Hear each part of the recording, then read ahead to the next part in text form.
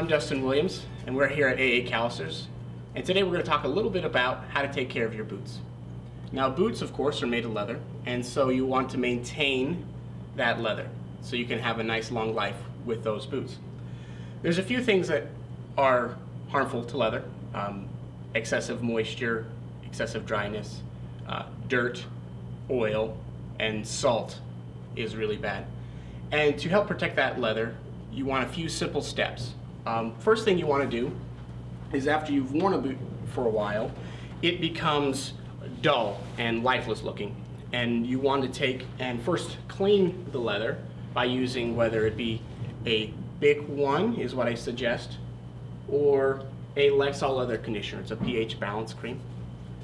And you want to take a soft cloth, whether that be 100% cotton cloth or a terry cloth. You want to make it slightly damp. Add a small amount of leather cleaner to that. Get a nice little lather to it and clean the boot thoroughly. Be sure to pay attention to stitching and seams, because that's where dirt likes to fall in and hide. Dirt can really do your leather damage by grinding that leather down and making it dry and brittle. Secondly, what you would like to do is let that boot dry completely.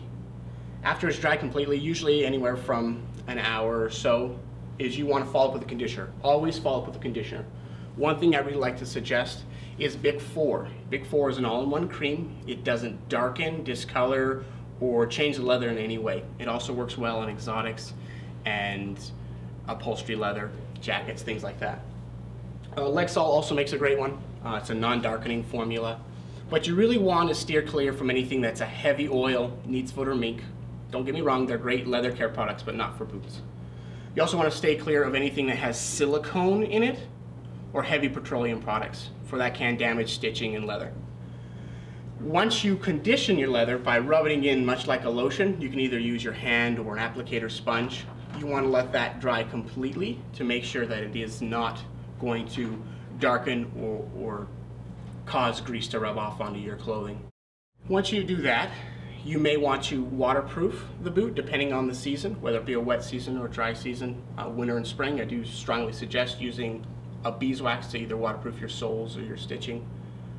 And other than that, once you maintain it a little bit, your boots will last for many years.